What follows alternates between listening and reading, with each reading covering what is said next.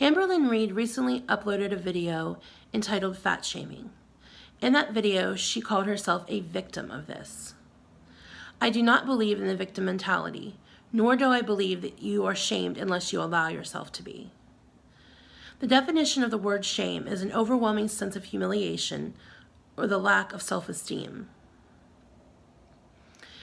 Calling yourself a victim of shame gives yourself permission to feel badly about yourself, and it tells people how you think you deserve to be treated.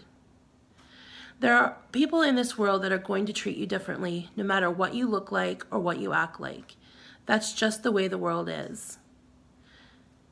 People are treated differently because of their weight, whether they're fat or thin, of their race, of their sexual preference, of their disability. Everybody is judged on something. And if we're honest with ourselves, I don't think that there are any of us who has never made a comment about somebody else's appearance. Whether we thought it to ourselves or said it out loud to somebody else, we have all done this. Is it right?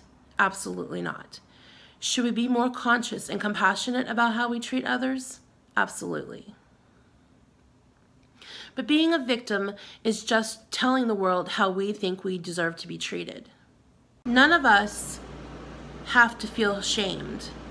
It's how we react to what people say that defines whether we allow ourselves to be shamed. What other people say about us is not our concern. Their opinions should not matter to us. Of course it stings when someone says something hurtful about you, but you have to know your own self-worth and know that what other people think of you doesn't matter. I can think of two examples in my recent past that if they had happened to me in my late teens or early 20s, I would have handled it a lot differently than I did today. One was I was at Walmart and two guys were checking out in front of me. They were in their probably 20s, and one guy turned around and pointed at me and said to his friend, "How would you like to," insert the F word, "that?" The other guy just laughed hysterically and said, "No way." And then they walked away.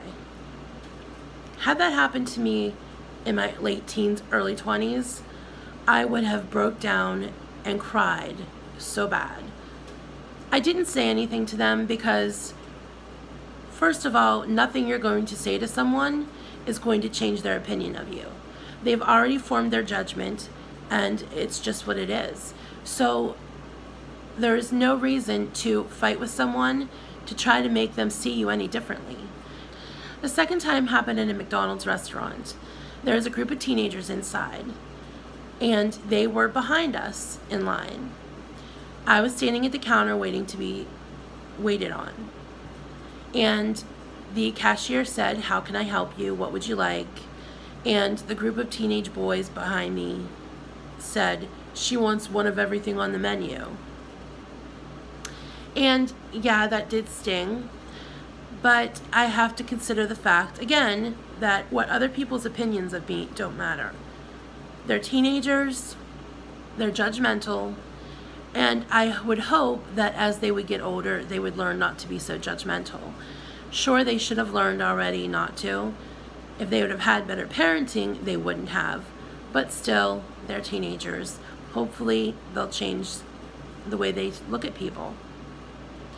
I think when you are someone who is quote-unquote different or not normal, whatever it is normal is, or the definition of what society deems as normal, you put up a wall around yourself because you expect to be made fun of. You expect to be ridiculed or shamed. And what you expect and how you feel about yourself becomes the reality of how you're treated. I'm not saying that there aren't people out there that treat fat people different. It's true, it happens. But there are people out there that treat black people different, that treat short people different, that treat skinny people different. Everybody has something about them that they are treated differently. And when you put up a wall around yourself and you have an attitude of, "This is how I'm going to be treated," that generally becomes the way you see yourself as being treated, whether it is reality or not. It's really easy to believe and remember the negative things that people say about you. But why not choose to remember and believe the positive things people say about you? I could hold on to the fact of what those people said to me at those times and believe them and let them hurt me. But I rather believe and remember the positive things people say about me. When people say I have a good heart, when people say I have beautiful eyes, a beautiful smile, and a beautiful soul, I rather remember the good than the bad, and know that my self-worth has nothing to do with my outside appearance. I believe that I am a beautiful person inside and out. Not everyone would agree with that. Some people would say that I'm ugly. Some people would say that I'm mean, I'm hateful. Everybody has their own opinion of you. But I choose to believe what people say, the good things people say about me. And I like to think that this outside shell doesn't really matter as much as what is inside of us. How you act and how you treat other people is what matters in this life. I don't believe in using the word shame. I cannot be shamed unless I allow myself to be shamed. I cannot be a victim unless I play a victim. I don't believe in it. Instead of seeing yourself as shamed or a victim, I rather see myself as a strong person who believes in myself, who says, yes, there are people in the world who think badly of me, but there are just as many people who think good of me. That's just my views. Don't be a victim. Everybody is made fun of. Why let everybody else define who you are?